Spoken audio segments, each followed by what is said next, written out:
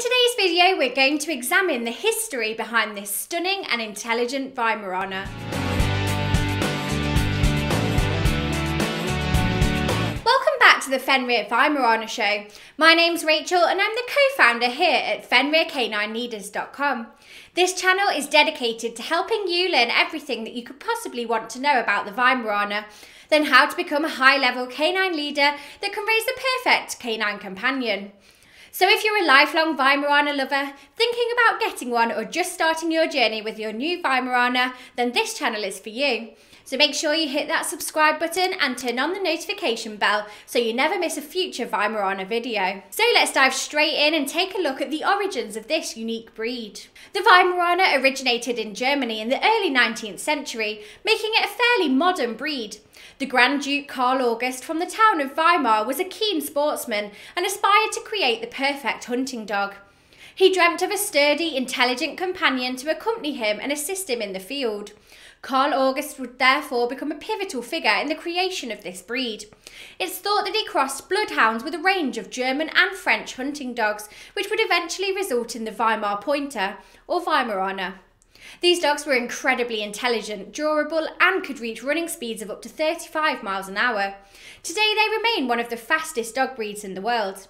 These many strengths were put to use by the Duke and his fellow noblemen, and the Weimaraner was first used for hunting bears, mountain lions, wolves, and other big game. However, when the population of these animals began to dwindle in Europe, the breed began to be utilised as an all-purpose hunter, instead pointing and retrieving smaller game like birds and rabbits. Hey guys, I wanted to very quickly let you know, if you're not already, that you should absolutely be following us over on Instagram. There'll be links down in the description box below, but we've got multiple Instagrams. One for Fenrir, our company, where you can see all of the awesome things that we're doing over there. You could follow me personally over on Instagram, or maybe come and check out our journey with our 12-week-old English Mastiff puppy Eileen. Either way, can't wait to see you over there. The development of the breed was closely supervised by the German Weimaraner Club, even to the extent that no dogs were allowed to be sold to anyone who was not a member. However, despite efforts to keep the breed a closely held secret from the rest of the world, the Weimaraner began to arrive in America in the late 1920s.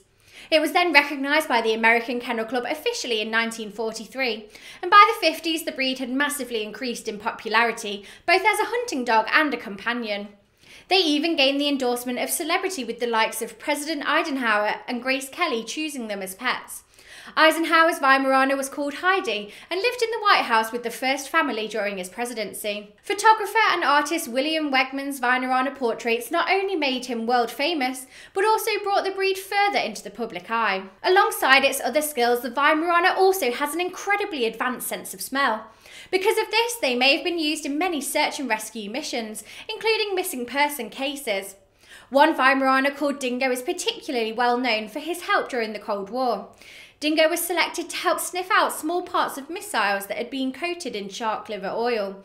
They were fired in the desert by scientists in order for them to recover and study the pieces of shrapnel. Whilst doing this, Dingo was even given a special jacket to wear, which was filled with ice cubes to keep him cool during the summer months. Often referred to as the Grey Ghost due to its distinctive silvery coat, the Weimaraner is a large, highly intelligent breed.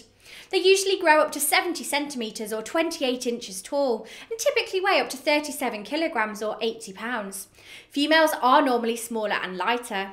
The Weimaraner is best suited to experienced owners who enjoy time in the great outdoors, as they do require a huge amount of daily exercise as well as constant mental stimulation. Handlers that are willing to put in this time and effort with their Weimaraner will be rewarded with a wonderfully devoted, intelligent companion. I really hope that you enjoyed today's video and that you learned something new. If so, make sure you hit that like button and get involved down in the comments section below.